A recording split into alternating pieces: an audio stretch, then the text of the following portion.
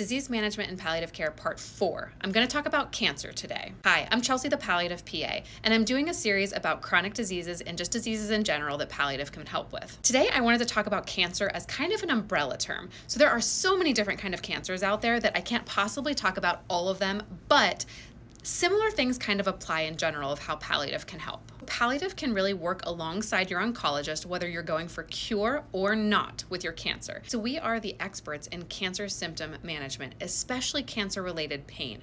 So any cancer-related pain really could benefit from seeing a palliative provider because we are trained to be more comfortable with some of the medications that other providers are not comfortable with, like opioids, for example. But not only that, if you've had cancer or you have a loved one that has had cancer, you know that there are so many symptoms that come along with cancer itself and cancer treatments.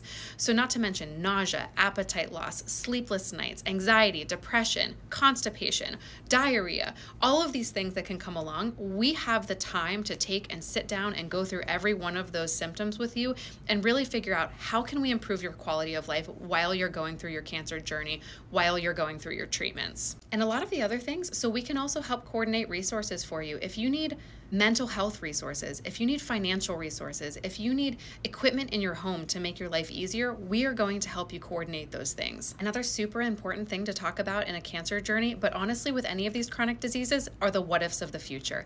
And we will talk about those too. You know, even if you're going for cure, something like an advanced directive is worth having if you are an adult in society today. But in palliative, we want to be your biggest fan and your biggest supporter and the person that you call if you're having a pain crisis and the person you call if you need something and you don't know who to ask. I personally, of course, I'm a little biased, but I feel that every cancer patient could benefit from a palliative referral. We're just extra support along the way. Let me know what you guys think, and let me know if you have any questions. Follow along for more.